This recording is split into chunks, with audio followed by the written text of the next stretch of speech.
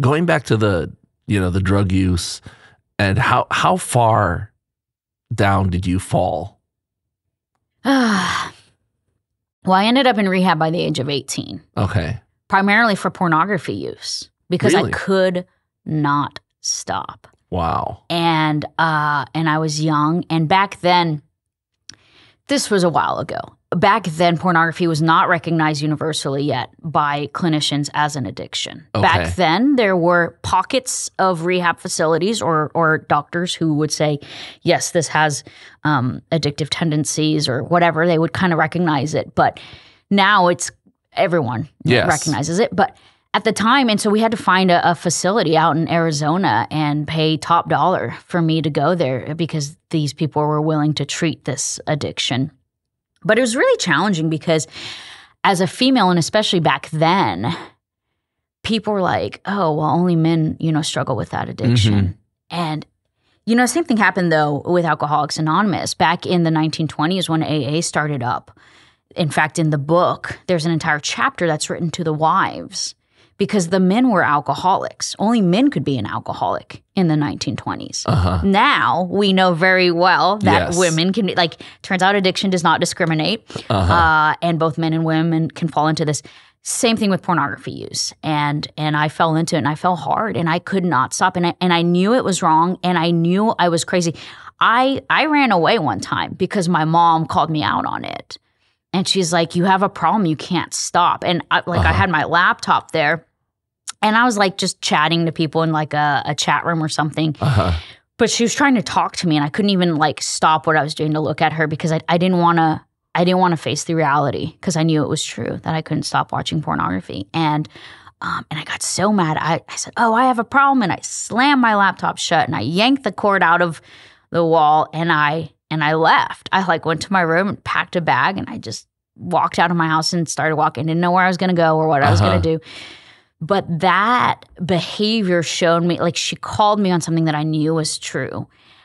But what made me run was that not only did I know it was true, and not only did I hate that aspect about myself, but I didn't know how to stop. And it's such a disheartening feeling to know I'm doing something wrong.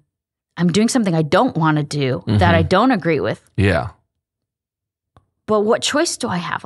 I've tried to stop. I've tried so many times to limit this or limit that. And I mean, with addiction, it's so easy to just find another way. Even when you say, okay, well, I'm only going to drink on these days. Or, okay, well, I'm going to take away my internet at home, my internet access.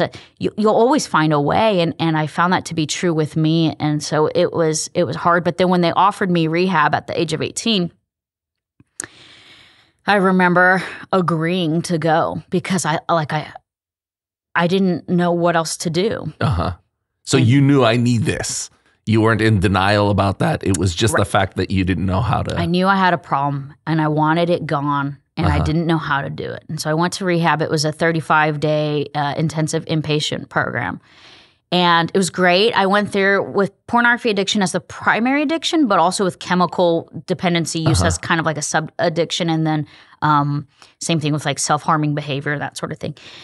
And it was great because it got me away from my phone, from computer, from life. It got me away from everything to kind of focus on some things and do some work. And I came back from that and got a job and started working my recovery. And I was going to 12-step meetings and I'm just trying to get back up on my feet. And at about that same time, I started to feel this call to go into mission work and foreign mission work. And I was like, all right, Lord, hold on, wait. So this whole time before you go into rehab, this whole time, were you still active in the church? Absolutely. So you had this double life. Yes. And that was exhausting.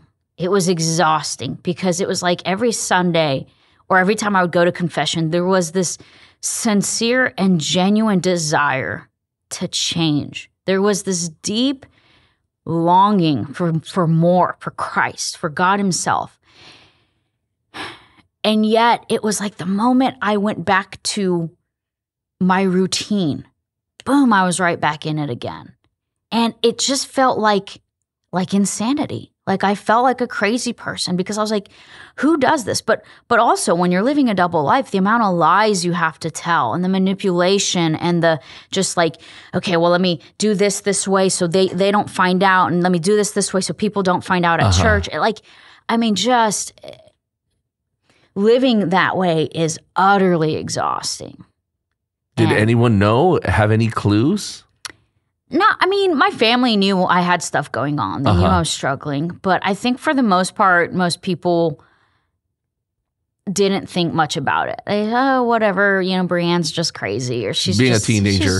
A teenager, whatever. But like, I mean, at the height of my pornography addiction, I mean, I'm talking, I was watching it all night long, hours of the day, like that sort of thing. Like, and at the height of my drinking, like blackout drinking every day, like. And this was alone, not with other people. Oh yeah.